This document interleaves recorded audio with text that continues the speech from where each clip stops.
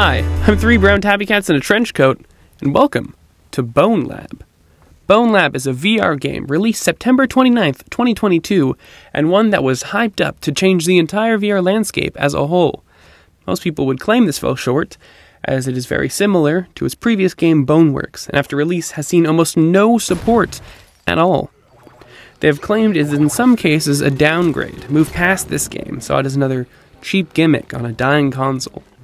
And there's one fatal flaw that the general populace made in that claim, not acknowledging the best and most important feature known to all of gaming and entertainment: cool trinkets.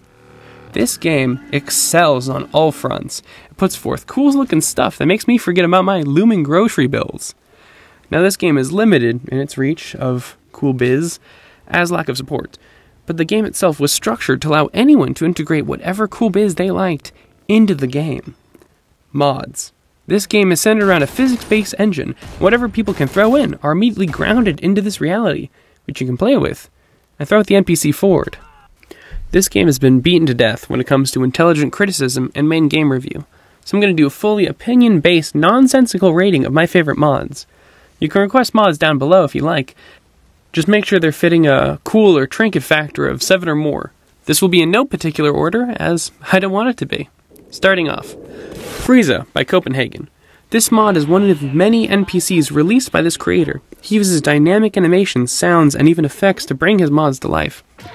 This NPC in particular can be found in the large NPC Pack 2 released on mod.io. Rather than reviewing the entire pack, I wanted to showcase my favorite.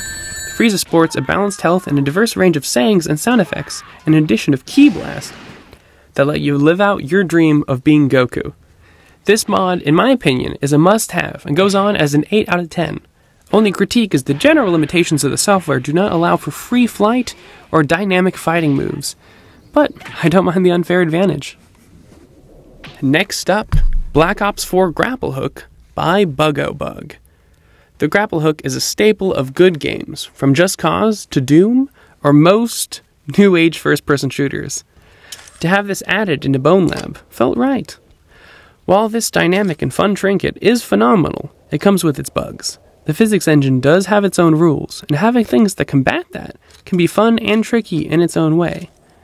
Now, with the issues coming with the mod, it is still extremely fun to use in both combat, movement, and Spider-Man emulation. The only perceived downside is the inability to holster the grapple hooks to take them with you.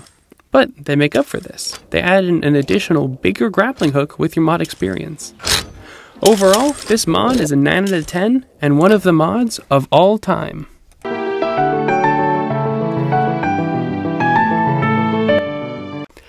Alright, last one on the list is Explosions Pack by Son3x1.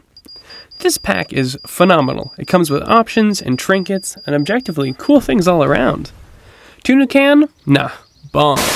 Nokia phone? Nope, bomb. Nuclear bomb is, in fact, you guessed it, a melee weapon, and also a bomb.